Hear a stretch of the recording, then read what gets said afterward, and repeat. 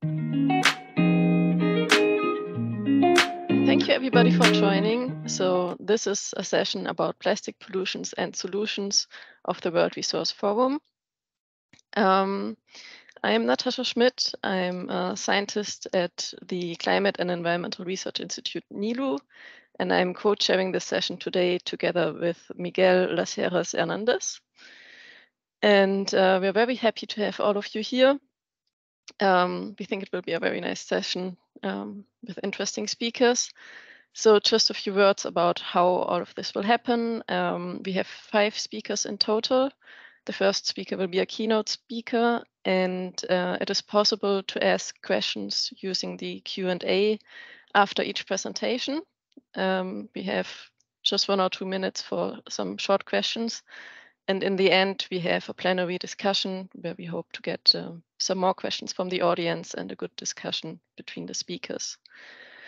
So welcome, and I would like now to give the floor to our first speaker, who is Lars Mortensen. He's a circular economy expert at the European Environment Agency, and he will introduce the topic of plastics and the circular economy to us. So Lars, the floor is yours. Thank you very much, Natascha, and good morning to all. Good to see you all here. I will talk about plastics and the circular economy and how to make the most of plastics as a resource and end plastic pollution. And I will share my slides just in a second here.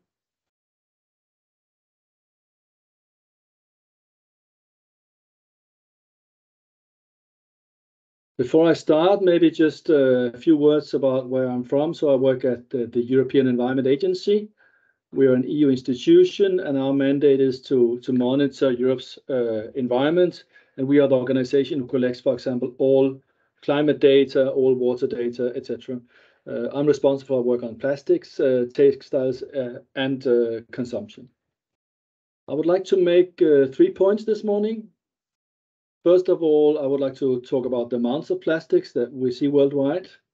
Secondly, I would like to talk about the environment, resource, and climate impacts from plastics and the need for research, because we need a lot of more knowledge and research on this. And finally, talk a bit about the EU and the global policy processes that have happened and especially are happening actually right now as we speak. So maybe starting with point 1, this is common knowledge, I think, to most, that our global plastic production is increasing very rapidly. We're reaching 500 million tons, and more than half of all the plastics ever produced has been shown to be made since 2000. So these are really, really huge numbers, and we expect a continued increase in the plastic production. Question is where this plastic production happens.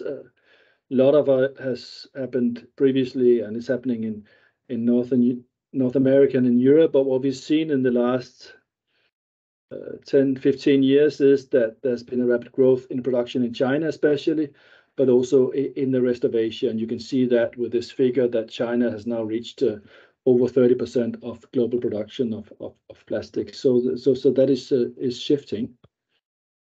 What happens to the plastic after we use it is that it becomes waste. And in the EU, we have and are still exporting a lot of our plastic waste.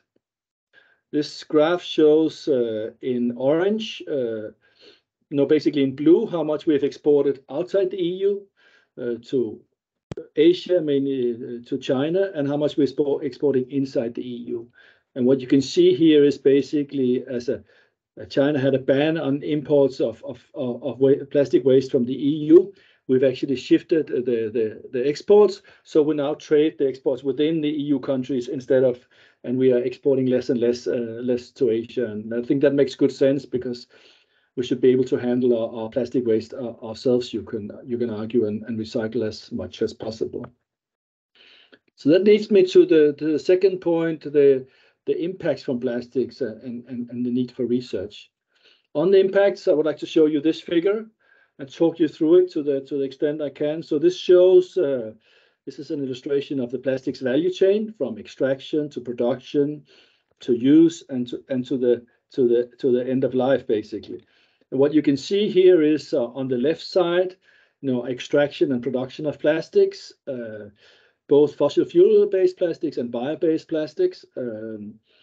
Has a lot of impacts, especially on fossil fuel use and the greenhouse gases from plastics. Plastics is part of the chemical sector, and we've tried to estimate how much the greenhouse gas emissions are, and I'll show you that in a second.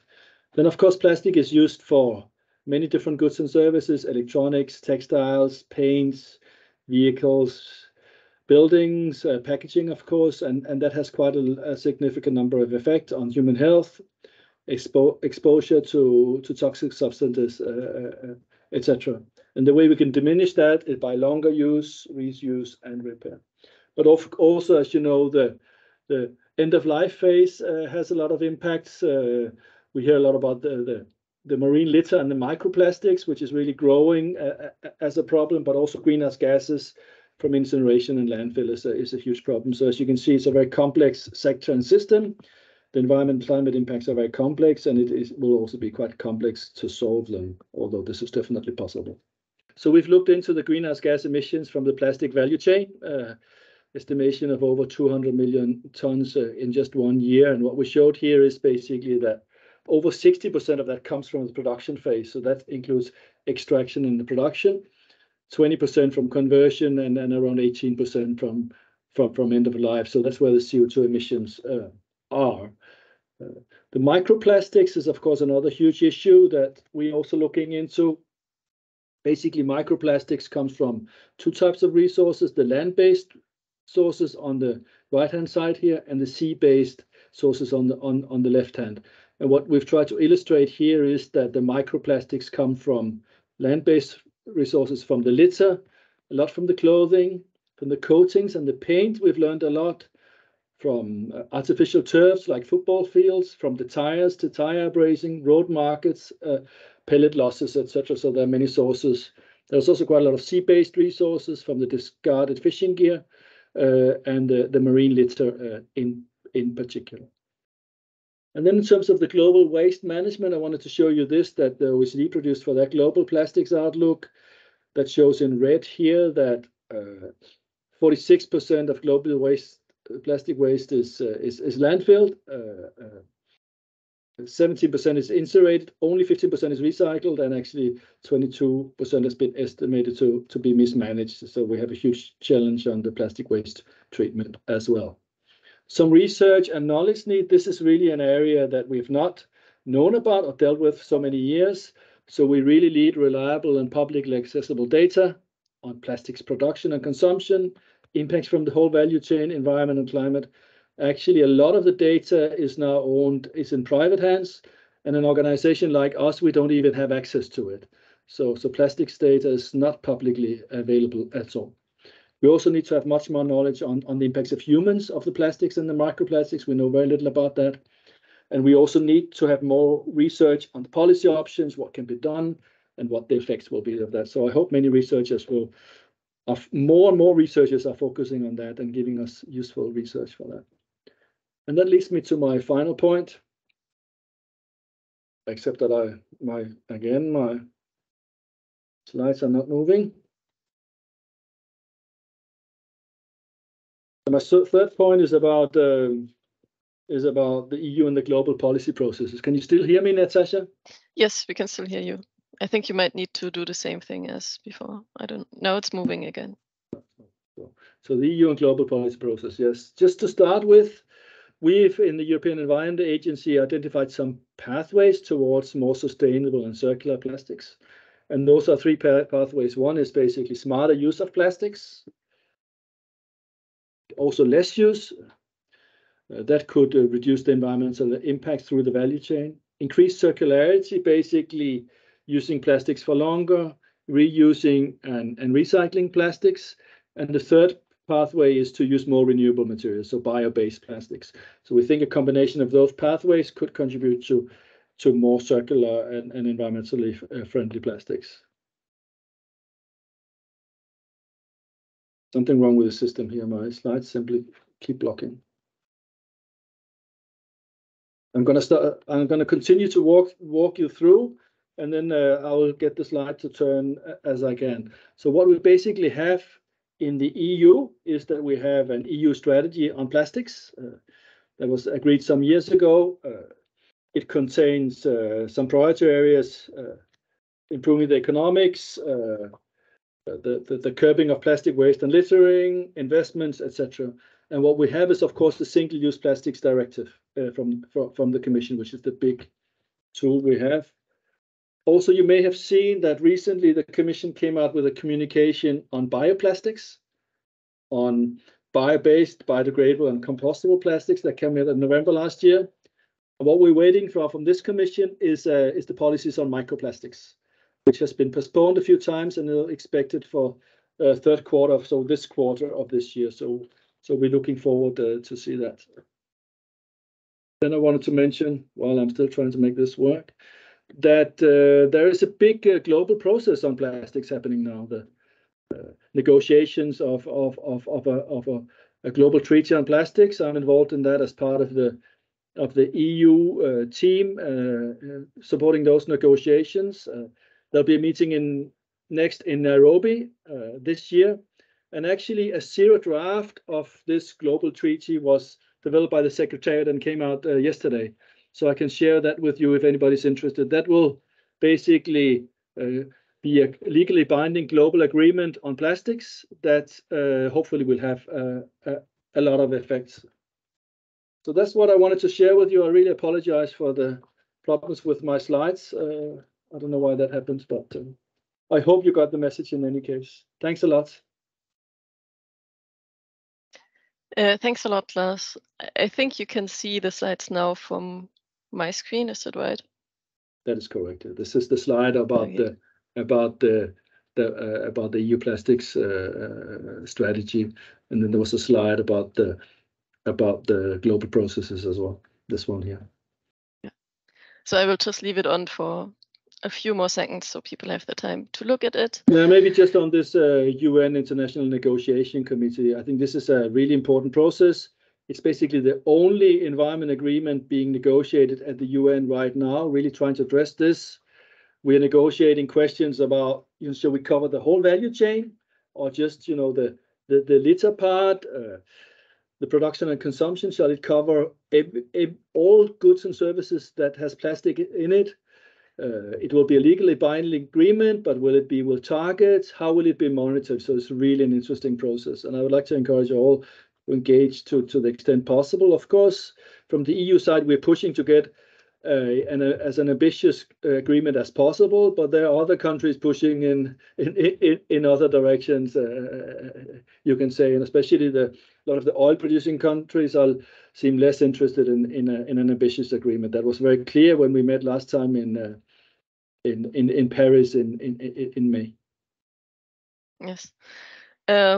Thanks a lot, Lars. This was really interesting and really allowed us to have a great overview of the problem, actually, and yeah, that it concerns a lot of different things from, of course, microplastics that a lot of people talk about, but also CO2 emissions and recycling. And it was also nice at the end to get some first insights into some solutions also as well, since this is part of our topic today. So I would like to remind people that there's the possibility to use the Q&A to ask questions to each presentation, and then also in the end for the plenary discussion. There are no questions in there yet. I do have a couple of questions, but which do not only concern you, Lars, but maybe also the other speakers. So I would wait until the end of the session, if that's okay.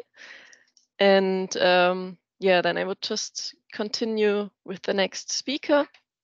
So our next speaker is Nicolas Beaumont. She's leading the Sea and Society team at the Plymouth Marine Laboratory, and she will give us some insights into her works on the costs of plastic marine litter for the society. Please, Nicolas. Thank you, Natascha. That's great. I'll just share my screen.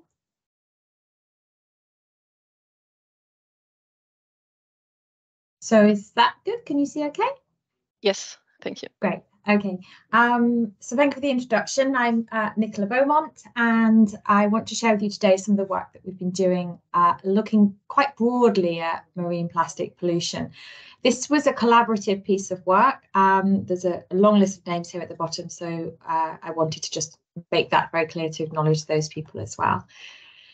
I think an important place to start is to consider the complexities we just heard from Lars of the plastic pollution issue.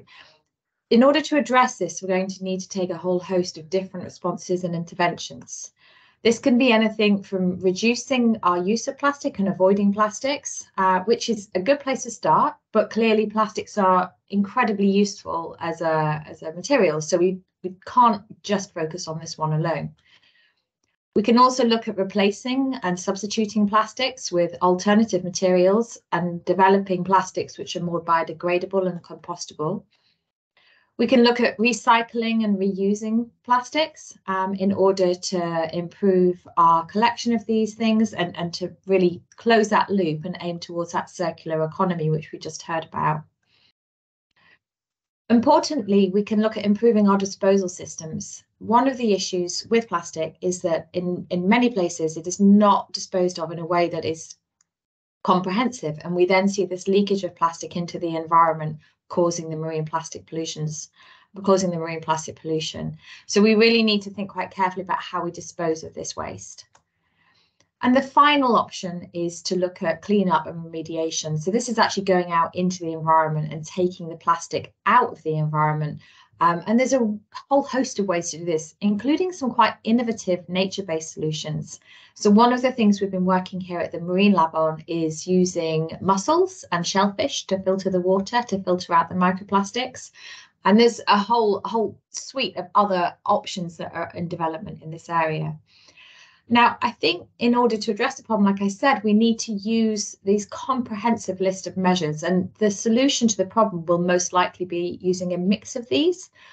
But I think to drive this process forward, it's important that we understand not just the ecological impacts of the plastic, but the social impacts and the economic impacts as well. And that's the work that we've been focusing on.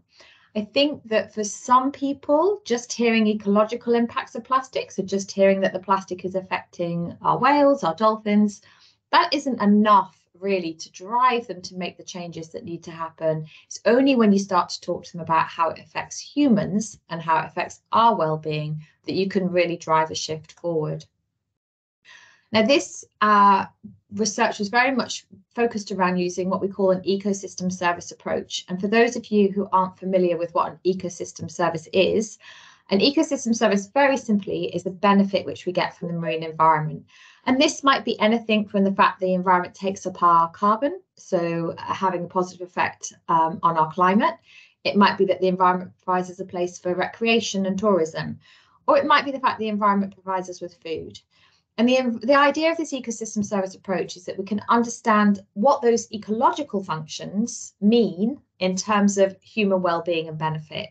So it's very well to say, oh, we need a lot of biodiversity, but the ecosystem service approach then explains why that biodiversity is really important, because it means that our oceans take up our CO2, they provide us with food and provide us with recreation. So it sort of translates, if you like, those ecological implications to social and economic implications. And this is what we call the ecosystem service approach. So for this research, we took a three-step pluralistic approach. We knew quite a lot already about the sources of plastic and the distribution of plastics. So the things that we wanted to focus on were, firstly, the first step, what are the ecological impacts of plastic? What are those ecosystem service impacts of plastic? And then what does that mean for human health and an economic impact? And the idea was that by understanding these three different pillars, we'd be really better placed to influence those drivers and to really push forward those interventions that I mentioned on the first slide, which then hopefully in turn will influence and reduce the sources of plastic which are driving the pollution.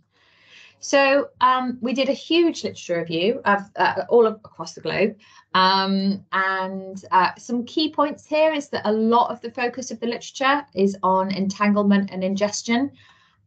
Some on rafting. This is where organisms catch a lift, if you like, with marine plastics and float much further across the sea than you would normally expect. So you see an increase in invasive species.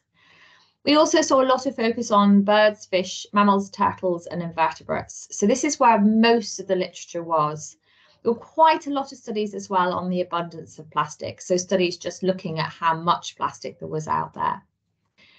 So step one, the ecological impact. What did this huge, it was more than 1,000 points of data that we had. And what did this set of data show us?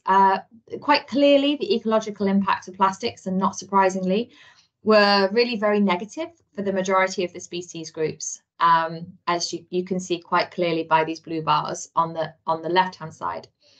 There was a couple of groups where there was positive impacts, and this is because the plastic provided a substrate for these organisms to live on. So bacteria and algae, if there's nothing hard for them to live on, they don't do so well, and that plastics were actually providing an environment for these particular species groups to live on. So they're having a positive impact on these. A takeaway as well from this slide is that we were really very confident in most of these results. There's a lot of work being done on this, and we're fairly sure this is definitely the case, that these negatives and positives are happening.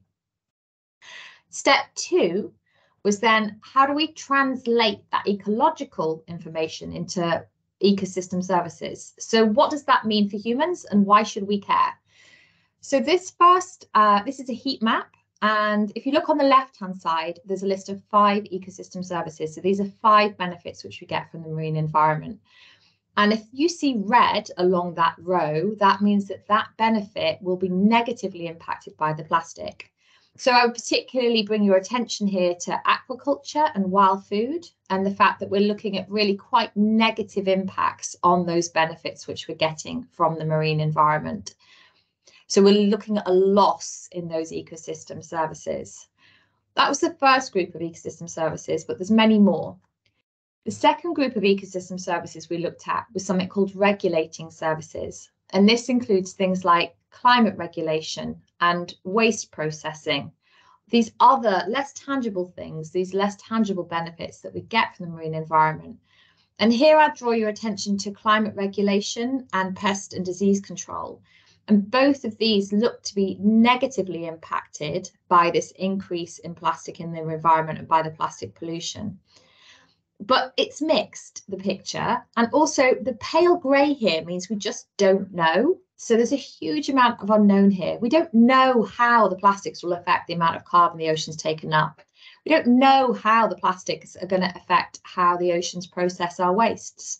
So there's a huge amount of unknown with regard to these benefits that we get from the marine environment. And then the final group of ecosystem services are those relating to what we call cultural services. So these are things like recreation, entertainment, tourism. And here we're seeing a huge amount of red. So plastics really negatively impacting these cultural services which we get. We then thought, if we understand this much, is it possible to take this to the next step and actually value that in a monetary term? So can we come up with, if we're losing all those benefits, what does that mean in a monetary sense? We know from previous research that the ecosystem services that we get from the marine environment are valued at around 50 trillion per year. That's from work done back in 2011.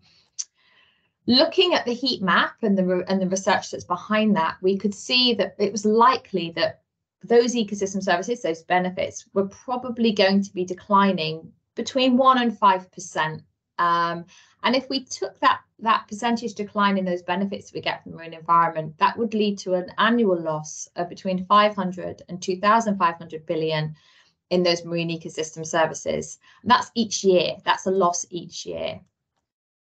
And from this, and looking at the amount of plastic that there is currently in the oceans, we worked out that every ton of plastic that's released and that is in the ocean is likely to be having an impact of between $3,000 and $33,000 annually. So that's every single year. And we were hoping that this value would be quite useful in informing debate and actually shifting some of the conversation around this. This is what we might call a social cost of plastics. This is a social cost for every ton of plastic. And the work received a lot of attention and has been really taken up. And we're continuing to work on this to refine these numbers. So the 3 take-home points which I'd share with you The first one is that if we can understand these social and economic impacts, it can be really important. It can help us to target interventions. We can work out where we should be prioritizing, where we should be putting our effort, and also really informing those interventions as well. This has been taken up by Lars just mentioned, the UN global negotiations, and this work has been taken up there. It's really helpful for governments to understand the fact that they're actually losing out. Continuing to pollute with plastic means a loss to their economies in the broader sense. And the final point is a potential win here. If we can reduce the marine plastic pollution, it will actually be an investment in our future provision of marine ecosystem services and the benefits they provide. And I think that's a really important point when we're driving forward those interventions, that actually investment now will have positive economic benefit overall into the future. So that was, I think, that was all. I'll stop sharing. Great. Thank you, Nicola. Okay. This was super interesting to see how you really span the bridge actually from ecological aspects to societal impacts. So that's very nice to see.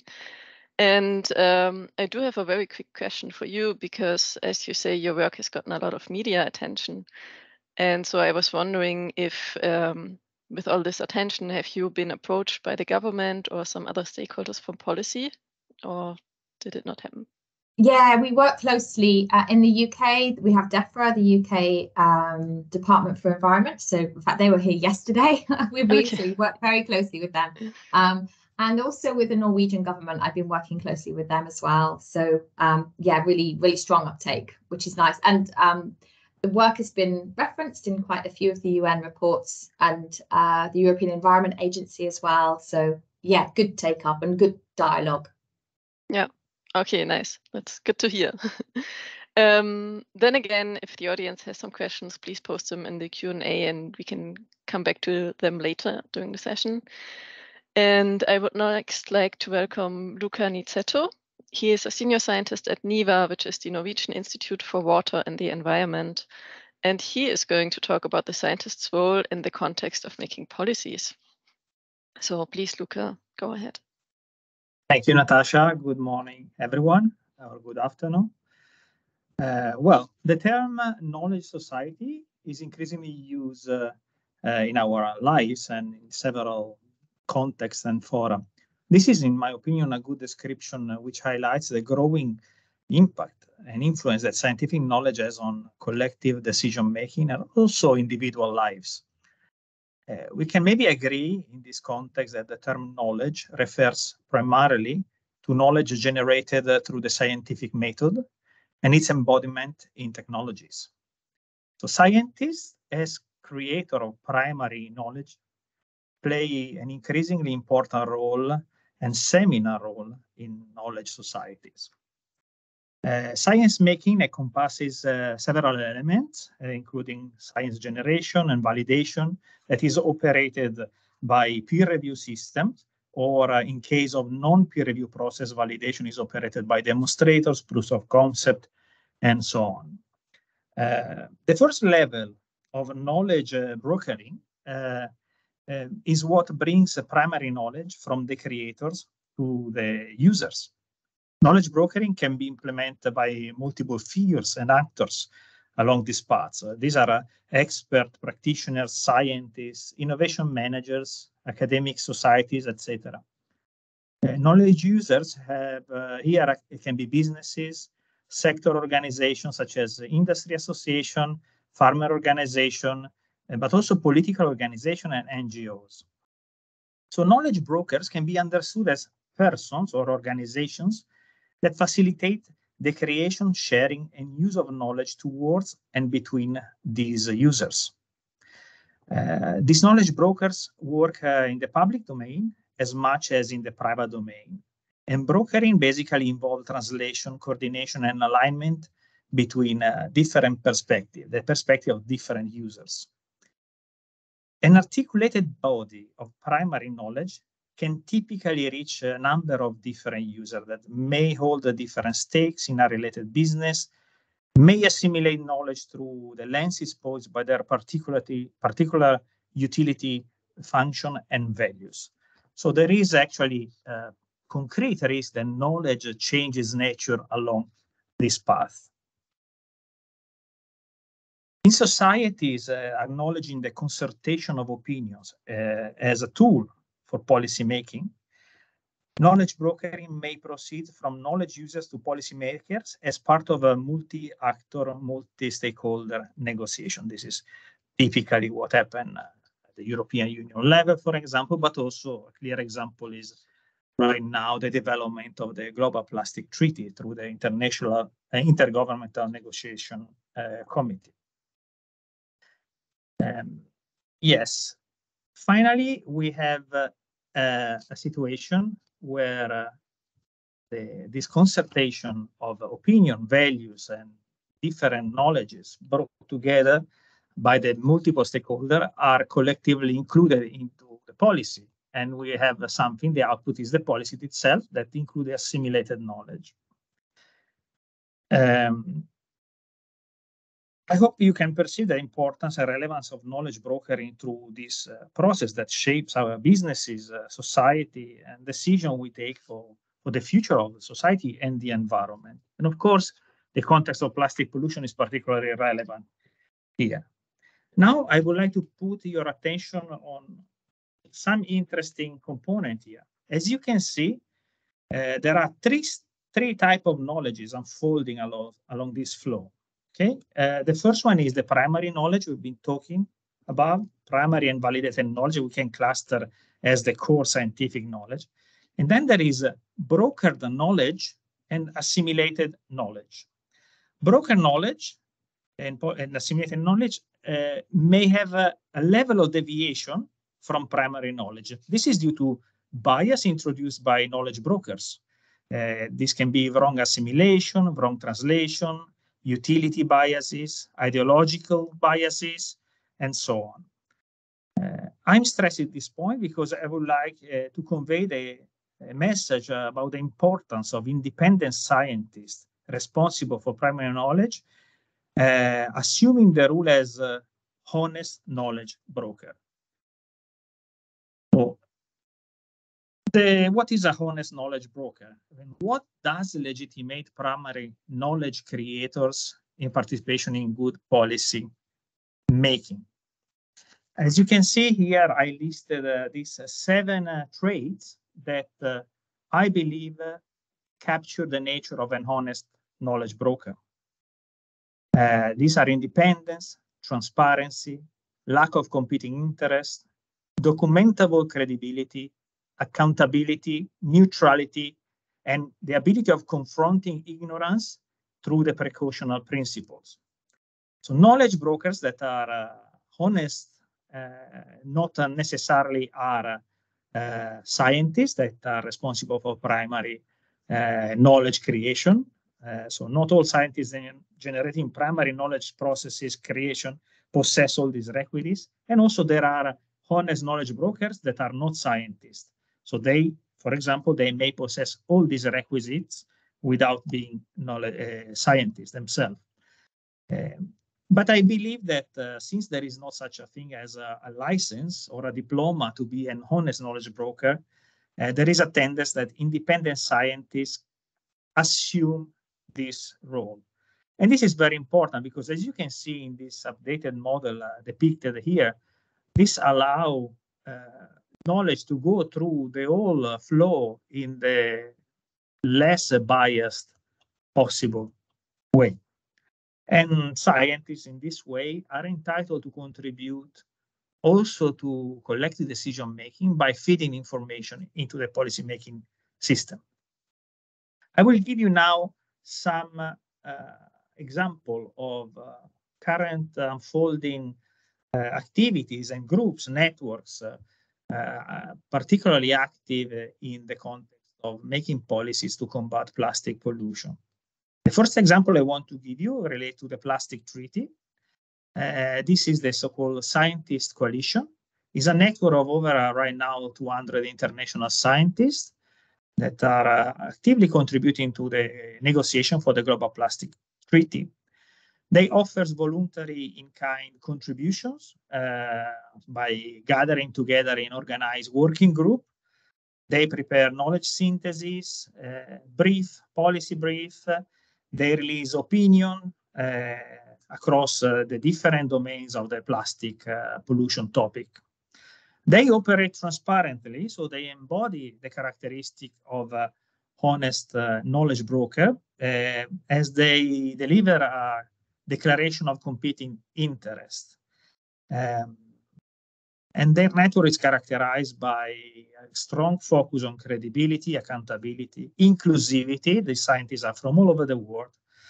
I invite you to visit this website to get better, more detailed description of what the Scientist Coalition is and assess some of the document they have already provided. A second example I would like to show is a slightly different. This is the so-called International Knowledge Hub Against Plastic Pollution. This is a knowledge platform created by an expanded group of independent researchers and their institutions. There are some level of connection with the Scientist Coalition. However, ECAP does not target directly the plastic treaty, but does knowledge brokering towards national government, practitioners, and stakeholders, especially in hotspot countries. So ECAP is particularly active in Southeast Asia in this moment. They possess characteristics of honest knowledge brokers because they are independent. They are financed only through public funds, right now mostly from Norway and Germany. And their activity includes publishing stories about plastic pollution across thematic areas that you see listed down here. They release a research brief and also some resources and tools to help practitioner, expert to get a direct grip over the latest knowledge unfolding from research. They also organize thematic webinars. So they privilege honest knowledge brokering over advocacy. This because the objective here is not to steer policy in a direction, but is just to feed the policy debate with consolidated and validated scientific knowledge. Final example I want to give you is another of such a stakeholder forum. This is a multi-stakeholder forum working on agricultural plastics. It's a joint venture, excuse me, of two research projects financed by independent grants from the European Commission. Involve over 40 research institutes, mostly in Europe. They operate through a multi-actor approach, which means they engage with stakeholders from industry, farmer organization, waste manager, but also policy makers at the European level mostly, both in knowledge co-generation, but also through direct knowledge dissemination and brokering. This network is also currently acting supporting the Food and Agricultural Organization work towards an international voluntary code of conduct to address agroplastic and in general the impact that plastic pollution can have on soil, terrestrial ecosystem, and the ecological services that provides, including, of course, agricultural production, food production. So this is the last example I wanted to give you. I hope I gave you a short glance on, and some insights on the role that scientists are taking in the context of policy making. And I believe that there are a positive aspect for the society in having honest knowledge broker, although there are also some hindrances that limit the possibility of a scientist, committed scientist, to actively engage in this process. Thank you very much. Thank you, Luca. Thanks for introducing the concept of honest knowledge brokers to us. It's really interesting, and also for giving examples such as the Scientist Coalition and ECAP. Now, in your last words, you mentioned also the hindrances for scientists to engage in the policy and to be honest knowledge brokers. Could you give us some examples of these hindrances? Well, yes, we've been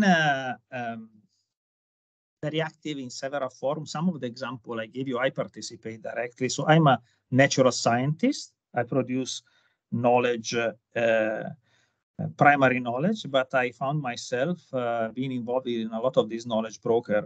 And since in many contexts where we are engaging with stakeholder, we enter into a new area which scientists normally are not used, is the consultation. And we notice that there is a translational problem in dealing with stakeholders. Some of the stakeholders, like industry, present scientists. They are supported by scientists that are employed in their premises, and these interactions are somehow difficult sometimes, and I believe sometimes scientists working on primary knowledge making through independent grants are not do not possess this necessary training to delve into these new arenas. So this is kind of a challenging interaction we have, but overall I see that this engagement is both useful for the society, for the stakeholders, but also for the scientists that unfold the new research programs that can be steered towards the needs of policymaking, but also the needs of individual stakeholder and knowledge users to steer their action towards more sustainable practices. Okay, great. Thank you, Luca. Then I would like to move on to our next speaker, which is Gulnur Shabasi. So she's a senior scientist at NILU, and she will tell us more about the circularity of plastic polymers by taking Norway as an example.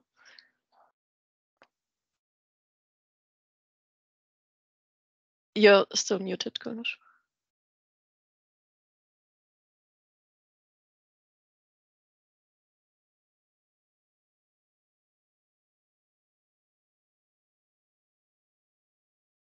Sorry, I'm working on one small screen, so I couldn't do this at the same time. Yeah. Hello. Yes, thank you, Natascha, for organizing this session, and everyone for joining this session. I'm talking about today about the project that we had on bringing stakeholder together and try to design for circularity of plastic polymers. And we are looking at the consumption, production, consumption, and waste management of plastic in Norway. And this project started actually with looking at the targets and this when the European strategies and targets start to coming up. And the first target that we had, that 50% of the plastics must be recycled by 2020, which we didn't reach this target. Then the target moved to 2025 to 55% of plastic packaging to be made of recycled. We are too far to reach this target, and then we move to 2030. The target now is that 100% of plastic packaging must be reusable and recyclable by 2030. But in reality, plastics are reusable, must be reusable and recyclable. But if we can do this or not, that's the main question. If how we can get a plastic product out of a mixed polymer plastic that they are heavily contaminated or polluted in the waste stream, and how we can bring it back into new and clean products into the market.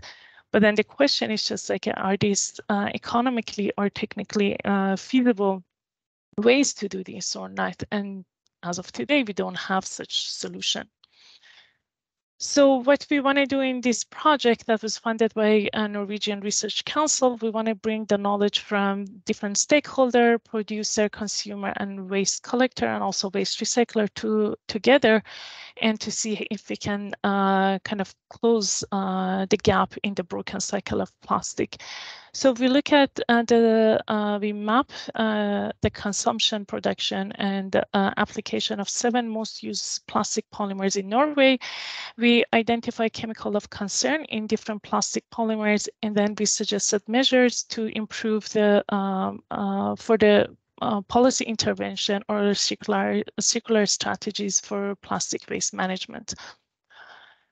So our approach was to look at 9 different industrial sector, and within that, like 40 product categories, and then we look at the polymer fraction of this polymer used in different plastic products. And then we look at the lifespan of the product. So how long does it take for the product stay in use, or from the time that they put into the market, how long does it take to enter the waste stream? And then for each particular polymer and application, we look at the most chemicals, additive chemicals. Like we use databases to look at both the potential tonnage of use of chemicals and also hazardous risk, to come up with some priority scheme if we can prioritize chemical for further regulation. But this is not the focus of this talk today. So as I said, so we started with MFA, material flow analysis, to quantify the stock and flow of polymers. In our system, it's defined within the boundaries of Norway. We look at these 7 most used polymer, which is EPS, HDPE, LDPE, PET, PP, PS, and PVC. And so then the input data to this model, it's the trade code. It's about like a 7,600 products, plastic products that enter to Norwegian market. And then we look at what has been produced in Norway and within different industrial sector, and also recycled material, and how this plastic flow into different sectors. And once they get into waste management, what would be the fate of all these polymers in the waste management? So this is the snapshot of the plastic stock and flow in 2020. So from all the plastic that they came into the market, which is about 6 million tons. So we see like different stock in different industrial sector, and which polymers are used in which industrial sectors, and what would be the fate in the waste management. So as we see, like if we have about 6 million ton of plastic like entering the Norwegian market, and we have 5 million tons of plastic that we enter the waste management system. And within this, if we look at here, so we see that more than like a 50% has been incinerated. We see that like about 25% that have been sent for material recovery or recycling. And as we also saw in like a previous presentation, that we still have a considerable flow that is exported from Norway, even if like most of them we know we send it to Germany or Sweden for further treatment or recycling, but still this is an export of plastic, and like some of them like it may get into somewhere outside of Europe that we do not want, could have a negative environmental social impact.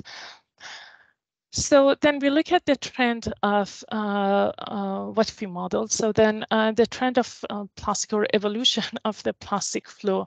And this, the first graph here is the polymer put on the market for only the packaging. And we have like these figures for all industrial sectors. So then we see that here, for example, LDPE and PP are the most use plastic polymer in packaging.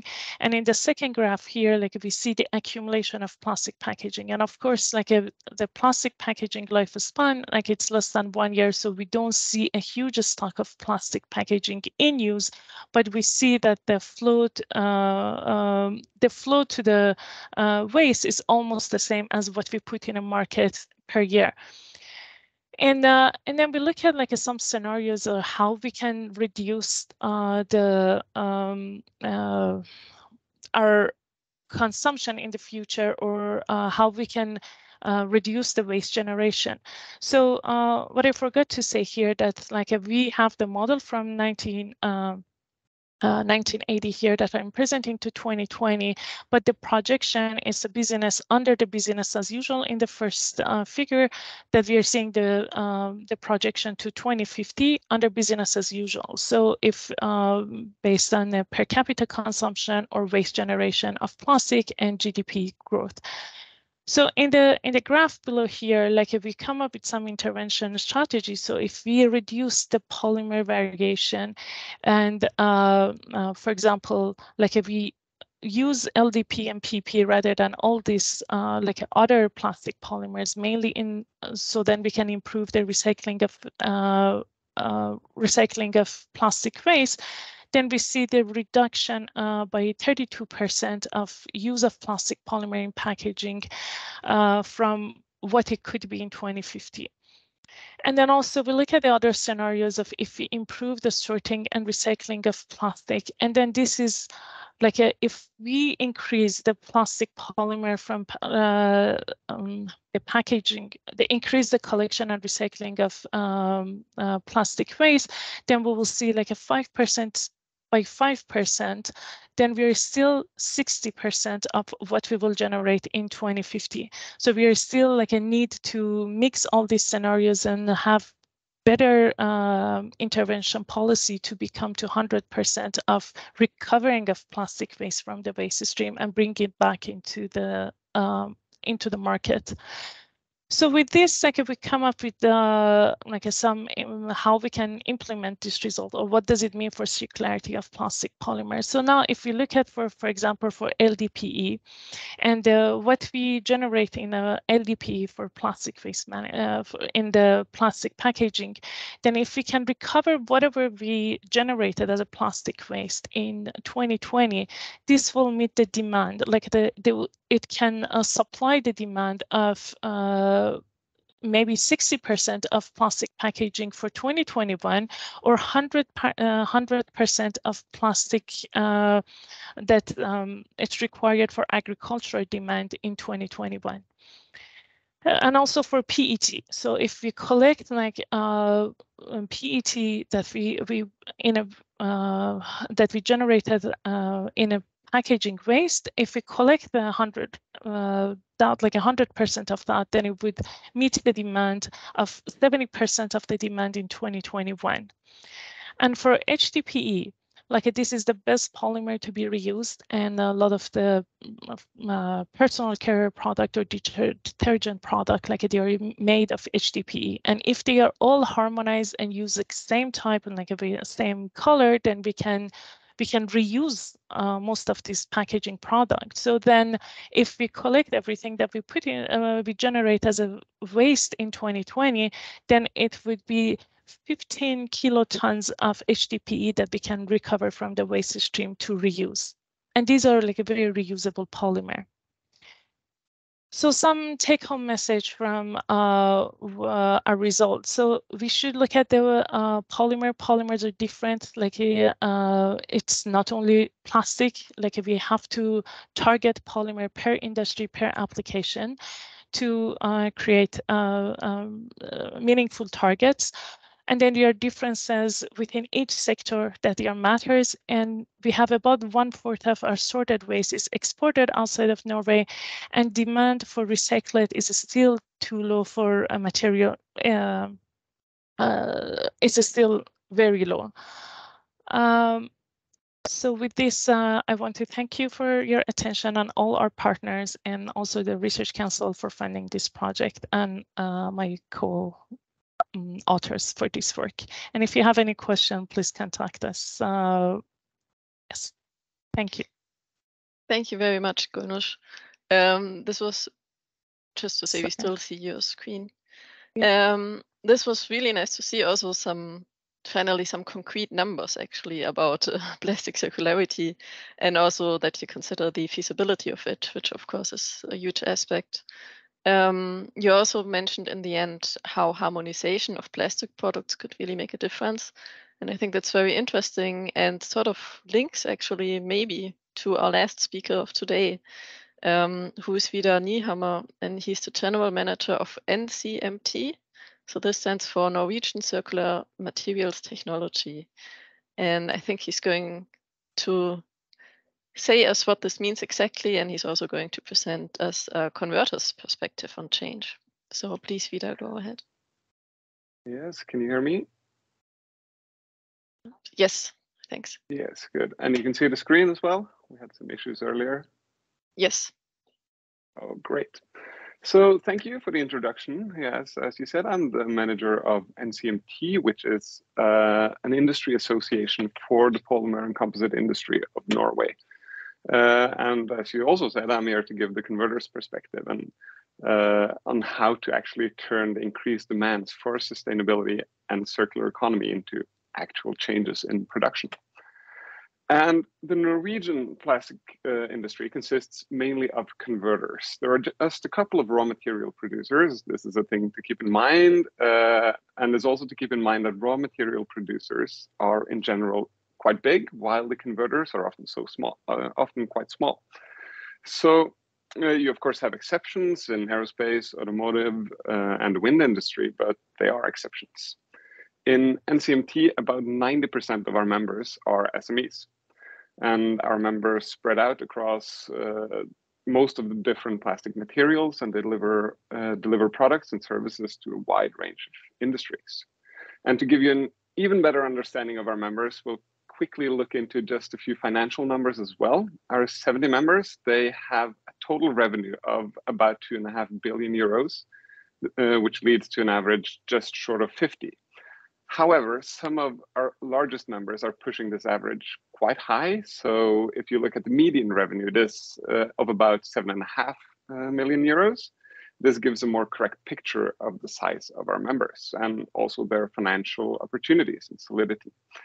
And this is very important when we're talking about the ability to change and to develop. Now I'm just going to highlight some of our members so you know a bit who we're talking about and what we're talking about. So it can be the raw material producers that we have, for instance, producing polyester or PVC, but most of our members are converters, for instance, making electric passenger ferries, enclosed fish farming, long pipes, sporting equipment, gas tanks, airplanes, or subsea structures. And as you see, we're dealing with quite a lot of different companies in NCMT, and our role is to find out what these ones have in common, what challenges they face, and facilitate collaboration that can lead to actual change. Being in contact with the industry stakeholders every week, I'm working on getting a better understanding of the driving forces for change. And a key takeaway is that governance is very important. If there are no policies or new laws or regulations pushing you to make a change, it's both convenient and predictable to stay as you are. Changes often come with a combination of uncertainties and investments. This is often a challenge, especially if you're an SME. And we're going to look a bit closer at those two. Reducing uncertainties can be done in many ways. Updated and precise standards can, for instance, give converters a very good framework to develop within. And there is a surge of new environment-related standards in the pipeline at the moment. These will definitely decrease the uncertainties. And another example from the composite part of the plastic, I want to mention something big happening right now as we speak. Because for years, we've had Eurocodes for steel, timber, concrete, masonry, etc., giving a common approach for structural design of buildings and other civil engineering. But no Eurocode for composites, not before now. This year, a technical specification was published. This is like an early stage of a Eurocode waiting for its final approval after a trial time. So in a few years, we'll hopefully have this common framework in place for building with composites. Then converters that are, for instance, trying to replace steel beams with lighter composite beams won't then have to fight both the market and also at the same time persuade the buyer that their product is actually made from a legitimate construction material. However, the Eurocodes are not normally linked to sustainable development, but in this case, I argue that it actually is. Just mentioning one example is the weight reduction from changing from steel to composites can significantly reduce the CO2 footprint from transport of the building materials. And by that, I think we've covered governance for now, and I'll jump over to another driver, which is financial incentives, which is a driver I would like to make some changes to, or actually maybe just reinforce, I would say. Because there is a lot of funding available for both national collaborations, European collaborations, collaborations that involve groundbreaking research and development and that come up with extraordinary solutions. And this is extremely important, and I of course support this. But today, taking the perspective of an SME converter, I have the following statement, at least for Norway. It is too hard to find funding for sustainable changes that do not include groundbreaking research. The pressing matter to reduce emissions for an SME converter might not be to engage in research projects to develop something new and groundbreaking. It might be that what they need is to try out a new production method or to buy a new machine without risking losing too much income because the testing phase will slow down the production. Funding big research projects is enormously important, but don't forget that we also need to help the industry take new solutions into their manufacturing. And remember, 90% of the industry companies are SMEs. The last topic I want to cover is collaboration. As a plastic converter, you mainly communicate one step up and one step down in the value chain. When it comes to things that are further away in the value chain, you most likely don't have any influence. You can wish for someone to come and pick up your production waste and turn it into a new product, and you can hope that someday someone comes up with a business model that will use your end-of-life product as their main feedstock. But if you want to do more than just wishing and waiting, you have to widen out your circle of contacts, find partners, start communicating and sharing. Because now you've entered an area where you're not fully in control anymore, like waste handling. In Norway, municipalities have the responsibility for consumer waste. 354 municipalities, 354 different ways of handling waste. The industry, though, is responsible for its own waste, but mainly using the same waste handling actors as the municipalities. To illustrate what can be challenging about a system like this and why it's challenging to develop circular economy in a system like this, I'm going to do a very general example. Company A, B, C, and D, they have 10 tons of the same plastic waste. They deliver their waste to waste handling companies 1, 2, 3, and 4. These companies, they don't specialize in plastics, but they know that they need 40 tons to make profit from delivering it to a recycler.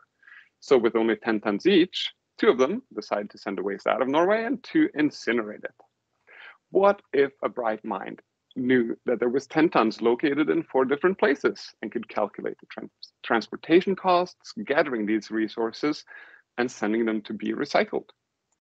What if this was a very bright mind? Then she might already have thought about a way to use this plastic, the recycled material, and then she might have created a new business model and a new business could have been born. In NCMT, we're currently working on this, exactly this. We are gathering the industry and we are mapping the waste. We'll first map our members' production waste and display it to those with circular ambitions. So they have a tool that can lead them to know how much materials you find in which regions and of which type of materials. Then we'll allow those bright minds into our system and we will facilitate the increase of circularity. The system will eventually extend to include end-of-life products, sector by sector, reducing the pollution and emissions, increasing the circularity. The main point here is that this systemic approach isn't something a converter can do on its own. But making systems to develop circular value chains across regions or whole countries is a very important factor for enabling converters to be more circular and for facilitating actual change in production.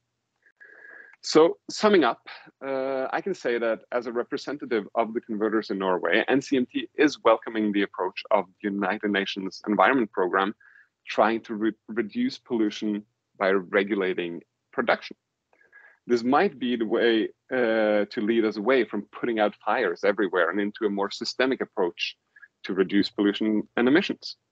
In the beginning, it might hurt, but in the long run, I believe that this is the only thing that will benefit our industry, our nature, the environment, and the climate.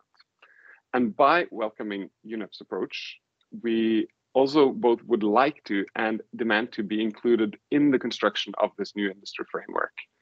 Plastics are complex, as we've heard today. The same materials can cause devastating pollution some places, but they can also create sustainable solutions other places. So the only way to create regulations and a system that will actually enhance sustainability is by working together with open cards, both authorities, researchers, policymakers, and the industry. And by that, I say thank you very much. Thank you, Vidar. This was really great, and I think we're all thankful that you're here today, because this is really what we need to bring together stakeholders from science and society and politics, but also from industry. So this was really nice to see. And I would say we start now with the plenary discussion. We have about 20 minutes left. And so Miguel and I are keeping an eye on the Q&A, but the audience so far is still quite silent. But maybe some questions will come up during the discussion. Also for you speakers, if you have a question to one of the other speakers, please don't hesitate to do so. Or if you want to react to the answer of one of the speakers, please do so, just raise your hands. And yeah, so to start with, I think, Miguel, you have a question. Yeah, I'm going to go all the way back to the beginning of the presentation when Lars was talking about one way that we could address greenhouse gas emissions is to shift towards productions of substitutes for plastics and for plastics that come from fossil sources. And I would like to ask you and any other one from the panel that might want to answer to it, like how could we ensure that renewable materials used as substitutes are both environmentally sustainable and economically viable, to just not take into account greenhouse gas emissions, but other environmental impacts that actually in terms of plastics are also very, very relevant, as Nicole also present. So if Lars wants to answer, or if someone else wants to answer this. No, I'll be happy to, Miguel, if you allow me, Natascha. I think it's a really, really good point, because there's a lot of talk about bio-based plastics as the solution, and it's by intention that we only mention it as one of 3 solutions, because of course with bio-based plastics you will in all likelihood have less greenhouse gas emissions, but you're going to have other issues. First of all, you're going to have the issue of competing for land to produce plastics unless you produce it from waste. And secondly, you're going to have issues related to land use and water use. So you're absolutely right. By shifting from conventional plastics to bio-based plastics, you will have other environmental issues. And I think those have to be, exactly as you say, Miguel, those have to be considered together. And there has to be much more assessment about, what the pros and cons are of conventional versus bio-based plastics. So I fully agree on that point. We shouldn't see it as like a magic bullet that can solve everything, but more as part of the solution, I would say.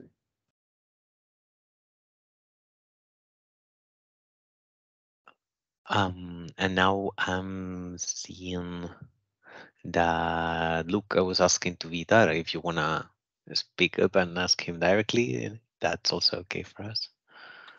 Oh, yes. Thank you, Miguel. Yes, I agree that inventorizing plastic waste generation is crucial for businesses to make more sustainable business models.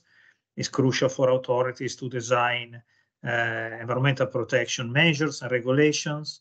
It's useful for scientists to address some scientific question, provide useful information that can be then back-fed into the stakeholders. However, this disclosure means also disclosing potentially sensible marketing information, which may actually impact the interests of some business. So I see this, for example, in the agricultural plastic sector, where I'm developing my research, is a major issue. So a lot of important data that at the end possibly will be required as a disclosed open data by the Plastic Treaty after reading the Zero Draft yesterday. Disclosing this data is not always easy for enterprises, right? Do you see any way out from this conundrum? It is a big challenge. There's creating this culture of sharing in the industry, because what people are used to is to protect your own information. But I believe in that there should be a way of showing the benefit of sharing information. So if you contribute by sharing the information, you should have some sort of reward. I don't have a solution to how that reward is, but that is sort of the umbrella answer. But I think by also being cautious about how you display the information, it doesn't mean that, like, if you report how much waste you have, that it will be displayed and used against you directly, and everyone have access to it. You can collect it and you can display it in a way that a waste handling actor can get an overview, and you can a government or a researcher can get an overview, and without sort of undressing the secrets of the companies. So I think to start displaying it in sort of like a conservative way in the beginning, and then as the culture for information sharing is developing, you can start making it all more and more transparent. Thank you.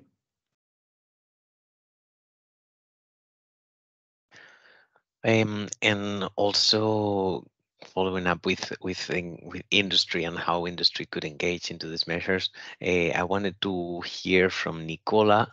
What does you think that could make business engage and to recognizing financial risk of plastic pollution? Because you said that there was a like media and policymakers were catching up on your work, but how could I don't have a really clear phrasing for the question, but we saying that there is a financial risk of plastic pollution and it impacts all of us, even industry. But how could we make the link between, okay, industries are producing, how do they engage and into trying to tackle these financial risks and incentivize them to take more sustainable practices? So I think it's really important to be constructive in these discussions, and that they need to be undertaken collaboratively with industry rather than sort of at industry. That's absolutely key. I think that we're seeing industry respond really positively to these challenges already. I think FIDA has made a really good case for this, and this is what I've seen already, is that in a lot of ways they're not sitting and waiting for regulation to come in. They can see this is happening, and they can see that there's a want and need for this. So there's a shift anyway without needing direct intervention. That said, I think that exploring those costs of the plastic, I think that per ton value, we found with the situation around CO2 and carbon, that having a per ton value for carbon, for example, has been really helpful in sort of shifting the market a little bit in its activity. And I think that we'll probably have a similar, it can play a similar role here with the plastic, but it's just one tool amongst many. And I think that it should be used as one tool amongst many. And I'm not in any way advocating that plastic tax, for example, would be the best way forward. I think it's something that should be explored. I think financial interventions such as plastic credits are something that should be also explored. But I think the most important thing is to do, like I say, is to do this collaboratively with industry. Industry is sometimes, I think, from an environmental perspective, can be seen almost as the bad guy in this. And I think that is a really, really unhelpful approach, and also inaccurate. So I think that's a key thing to keep in mind. Thank you very much. And Vidar, do you have any comments following up on this?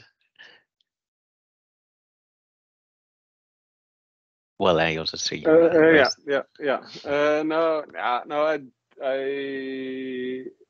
think she said it quite well, actually. And I also just want to also say that I really agree with the last thing you said about the industry shouldn't be looked at as the bad guys, because they are currently now trying to do this transition. And I can see like genuine engagement among industry actors trying to actually change the way they run their companies, their factories, where they source their materials. They're looking into ways to actually get their materials recycled. Even like boat manufacturers that produce carbon fiber boats. They haven't had a single boat taken out of production yet since they started manufacturing in the 70s. So they don't have any end-of-life waste yet, but they're looking like really far into what to do with this when it's coming. But for now, it isn't really a problem, but they are actually taking measures already. So I think the industry has realized that something is happening, and they're on their way. That is something great to hear. Many thanks. I'm gonna ask you again, but I would also like to hear from Lars about this. Are you aware of, because you were pointing out that SMIs, they might not have the capacity to engage into investment that might drive them to produce more sustainable, because that's only kind of research grants that might be too big for them. Are you aware of any other innovative financial models that could be helpful for them, could be implemented, or are maybe somewhere else, because you're working with Norwegian partners, maybe somewhere else you're aware that it already exists or something like that?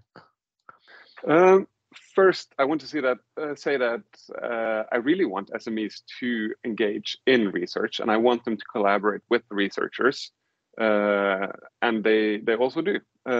But the problem is that they can get funding for, and they can do this because we have a well-established system through the Norwegian Research Council, partially Innovation Norway.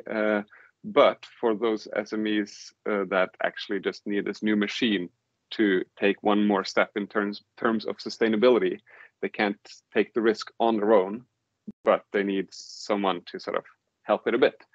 For this, I don't really know about any funding that is, publicly known.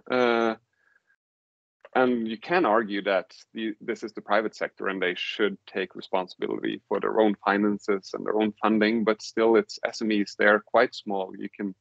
They're actually so small that if you come with a truck and you deliver something to this company, you might meet the CEO receiving the truck. And then he goes back into his office and he acts as the CFO and helps out in the production later. So they are quite small and they need a little bit extra help. But to answer your questions, I don't really know about any funding like this.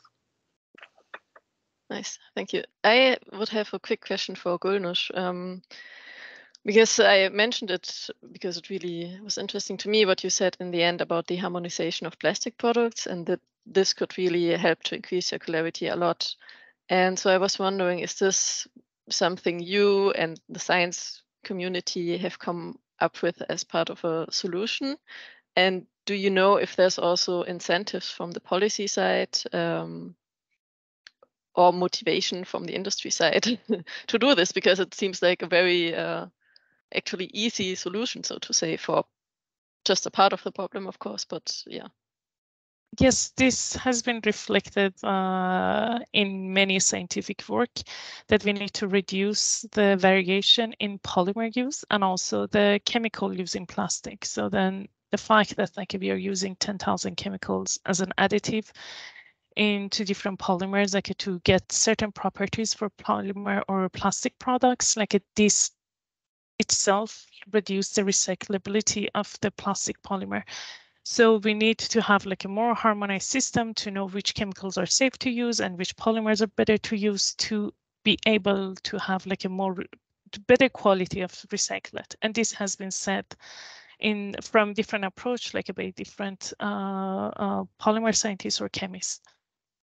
But unfortunately, and we had like a few meetings with policymakers, and this has not been so far like picked up as a measure to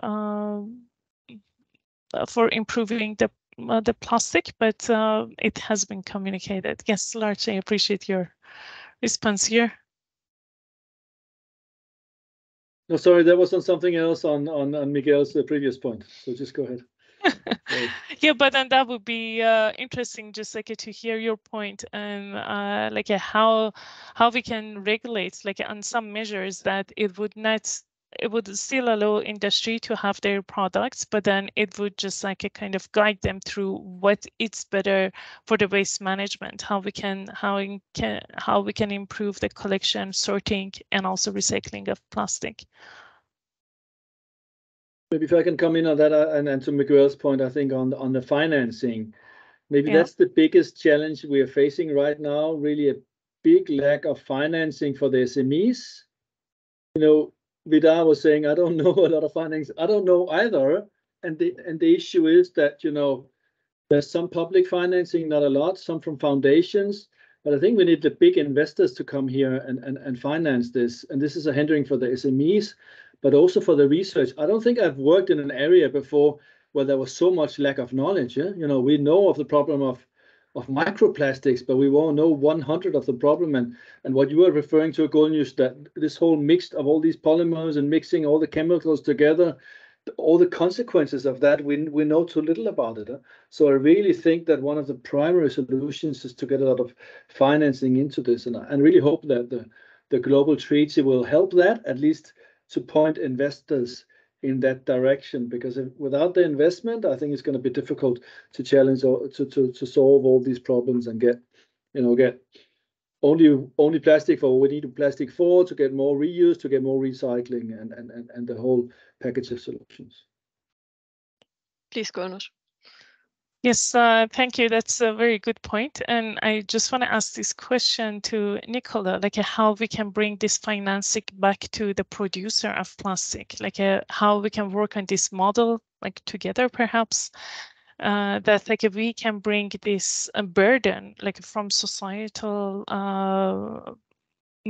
pressure to the upstream stakeholder. So I think we can use a range of methods for this. One of the things I mentioned earlier was this idea of a plastic tax, but there's a lot of anxiety, I think, and concern around this. It would have to be done very, very carefully. Another thing is this around the idea of having some kind of plastic credits in the same way that we've had biodiversity credits and carbon credits in the past. And almost you could set up a market for these, which I think is another really interesting idea. I think one of the things we've learned from the past is the importance of any mechanism, any financial mechanism that you bring in, is that you trial it first and you take time, you know, to make sure that it's acceptable to people. I mean, a sort of slightly different tack that we're taking is looking also at behavior change. So looking at consumer behavior. So the conversation here is very much around the producers, but actually a lot of what the producers do is driven by the consumers who are using those products. So I think it can be also useful to look, you know, at a different from a slightly different angle. And we've been looking at the reasons people make the choices they make as consumers and what would be required for them to shift some of their behavior and some of the choices which they are making. So I think it's about taking quite a broad look at this really across the suite, and also learning from global pollutants we've tackled in the past. So we have tackled pollutants like sulfur dioxide and carbon and CFCs in the past using a range of different methods. And these can be anything from using financial incentives to behavior change to outright bans. And I think drawing on some of that past experience with those other pollutants, it can be really important here. Yeah, I think like one of the different, sorry that I jump here, but then it's like when we're talking about like an acute hazardous factor versus like a potential hazardous. So then like the action will be much slower, and this is like what we see for plastic. But if the financial burden will be on manufactured, and that would like a kind of go along the supply chain. So then the cost will be on the consumer. So plastic will be much more expensive than what we do, but then we can finance the waste management. But then we also consume less because it will be more expensive to consume. Like if like this cheap plastic are also the headache in the waste management, right? But I think if you enforce these tasks, the tax directly on the producers, it's not that simple. I can see that it might look that simple, that you just make them all pay more, but that what you'll do then is it can have quite a perverse effect on the market, and it won't always have the effect that you're wanting to see. I think the difficulty is that the plastics are incredibly diverse. So we're saying tax people who work with plastic. I mean, realistically, then you're taxing pretty much like almost everything. Like plastic is everywhere. We use it all the time. And the other thing is that the fact that the plastics is cheap is actually really beneficial for a lot of people. So it gives us chance to take a couple of examples to provide healthcare solutions that are affordable. It gives us a chance to keep food fresh for longer. If all of a sudden you were to enforce a universal tax on all plastic, you would see probably some really negative effects on human health and well-being as a result. You'd see people paying and suffering who were not the kind of people that you would be hoping to target. So I think that it sounds neat as an idea, a plastic tax, but I think the reality of it is much more complicated. And I think that's why you have to handle it quite carefully. And we've seen this happen before, where we go in with quite strong sort of command and control measures towards making the polluter pay. And I fully think, you know, this is an avenue that we do need to explore more fully. And I think we are. I think there are steps being taken along that route. But it does need to be done with a degree of caution. Yeah. Absolutely. Thank you. Yes, Vida, please react. And then shortly we will need to wrap up, unfortunately. But yeah, please go ahead. Yeah, I just want to support that, what you said about that we have to use caution in terms of regulating and these things. We need regulation. It's really important, but no shortcuts. As in the plastic packaging, it's when we've been talking about plastic packaging today, when it has been mentioned, it has been taken for granted that this is the plastic around the cucumber. But this is the non-durable plastic that is just thrown away and ends up in the ocean. And this is also the reason why we have regulations now for how much the requirement for the content of recyclates or bio-based materials in the plastic packaging. But one of my members have met actually some troubles with this because they are producing plastic packaging, a gas container, in composite materials. So they have a vinyl ester and glass fiber, and they need to meet the same requirements as the plastic around the cucumber. And this leads to that they don't get the same sort of green finance opportunities as if they would have managed to meet these requirements, because they can't, because it's about safety. It's a gas that can explode. But still, they make a significant contribution in terms of CO2 when replacing steel, because these are containers that are moved around a lot. They have a circular approach that they're refilled and reused, etc. And they're making they're saving so much CO2 by reducing the weight of steel to composites that they save a lot of CO2, right? So we need to make sure that we don't take any shortcuts when regulating. Okay, yeah, thanks a lot, Vida, for this last words. And I think we all agree on this, that plastic is not only bad, it has advantages, but it has challenges. And we need to work together in order to tackle these challenges and problems. So unfortunately, we need to wrap up. I would love to listen to you for the rest of the day, but I know that you also have other meetings coming up. I've seen some activity in the chat now, so that's great. And I would like to thank all the audience for attending, but especially, of course, all the speakers for taking the time, presenting their works, and participating in the discussion. And I would also like to thank Miguel and Gulnush for helping me to organize the session. And yes, hopefully we can meet again in one of these setups. So thank you, everyone, and have a nice afternoon. Thank you very much. Thank you. Thank you Bye-bye. very much. Thank you. Good day, everybody. Goodbye. Thank you. Bye. Thank you. Thank you very much.